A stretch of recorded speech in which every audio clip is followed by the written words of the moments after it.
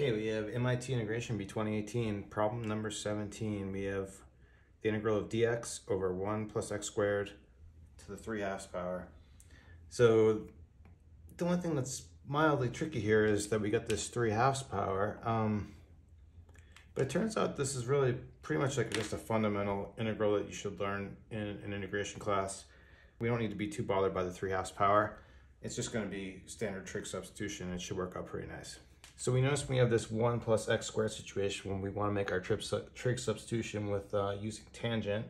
So I'm going to say x is tan of t. I'll differentiate both sides, and our dx is going to be secant squared t dt. Okay, so we can make our substitution and see how this goes. So we'll substitute in our dx. We're going to have secant squared t. Okay, and then we'll have our 1 plus tan squared t to the 3/2 power. And the fortunate thing, this is actually just secant squared, and that's where our simplification is going to come in. Now, secant squared to the 3/2, the 2 is just going to cancel. This is secant to the 3rd. So when we rewrite this, we're going to have secant squared t over secant cubed t. But again, more cancellation, right? That's going to cancel with that. We're going to have 1 over secant t. But secant t is 1 over cosine t. So this actually turns out to be just cosine of t, which is real nice because we know the integral of that is just sine of t. Okay, so we have an answer, but we have it in terms of t. So the only tricky part here, we need to get back to x.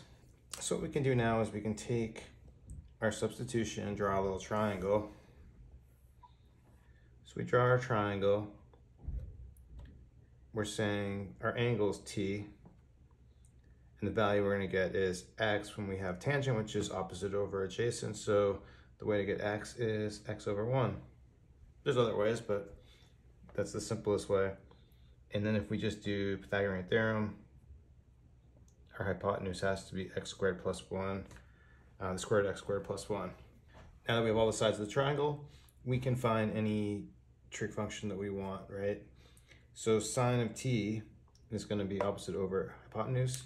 So that's just going to be x over x squared plus 1. So we have x over x squared plus 1 plus c. And that's it. So stopping it there. MIT Integration B 2018. Thanks for watching. Have a good day. Please like and subscribe and keep in touch. Oh wait.